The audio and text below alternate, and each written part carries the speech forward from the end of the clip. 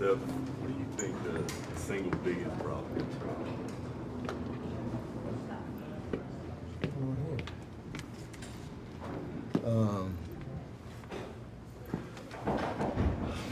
I mean, how many points have we given up in 2 games? It's got to be something crazy. Yeah, something like that. That's probably first and foremost. If we can get some stops and build momentum on that side of the floor, you know, it'll help our offense, and obviously it'll help us establish ourselves in games early. I think we've gone 2 straight games now, giving up a double-digit lead like in the first 6 minutes, and you're playing from behind, and it's not a good scenario for us. So we got to figure that out. Steph, what do you think about the way that Terrence Ferguson was able to defend you tonight? I mean, he's active and whatnot.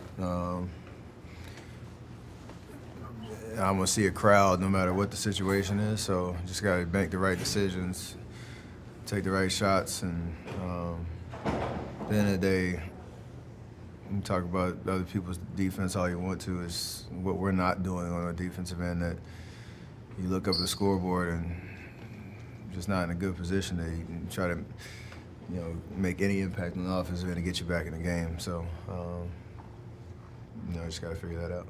You knew somewhat of kind of this rebuild, retool was coming, but how jarring is actually experiencing it? It's not a good feeling, but, you know, as competitors that have expectations like I do, like we do, that have been through this before, 2 games is not gonna deflate you. I mean, out there on the bench, it's kind of a weird feeling. Like, in the fourth quarter, just being on the wrong side of the equation, but stick through it and just, you know, keep plugging away, identifying what the issues are, and that everybody being, you know, committed to figuring it out. That's the only way we're going to enjoy ourselves in any way, shape, or form, and feel like, you know, we're moving in a better direction. Other than that, it is different, and you embrace the challenge. I mean, the NBA is a lot of ups and downs and different scenarios. You got to figure it out. Steph, what's it like playing this Thunder team without Russell Westbrook on the other side?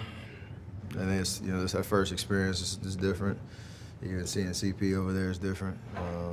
You know, the guys that they have, but this arena still has a, you know, very unique atmosphere, and yeah, we're really far removed from the battles that we used to have, and, you know, this playoff series and all that type of stuff, or the playoff series and just the back and forth and all the different storylines. So unfamiliar territory for sure. The defense obviously is kind of problem #1 right now, but why do you think the offense also kind of hasn't been able to get going?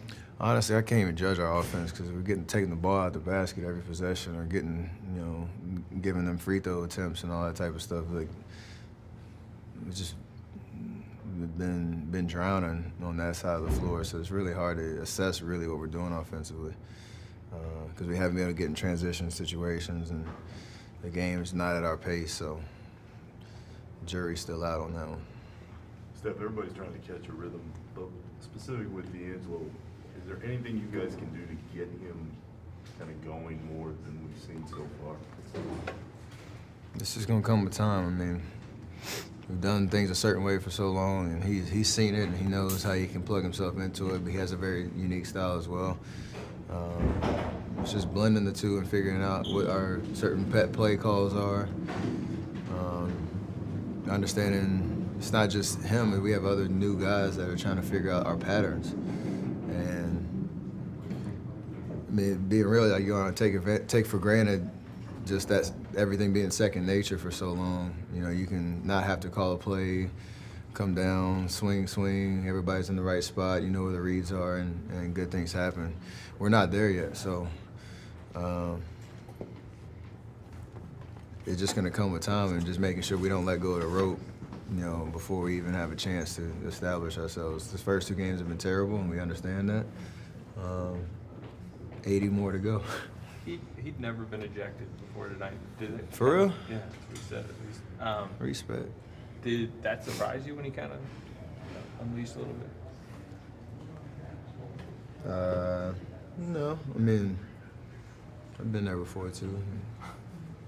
Just sometimes you get a little frustrated and want to let it out, but I mean, we don't want that to be a pattern, so leave it here in OKC and keep it moving. Thanks so much for watching ESPN on YouTube. For more sports analysis and highlights, download the ESPN app. And for live streaming and premium content, subscribe to ESPN+.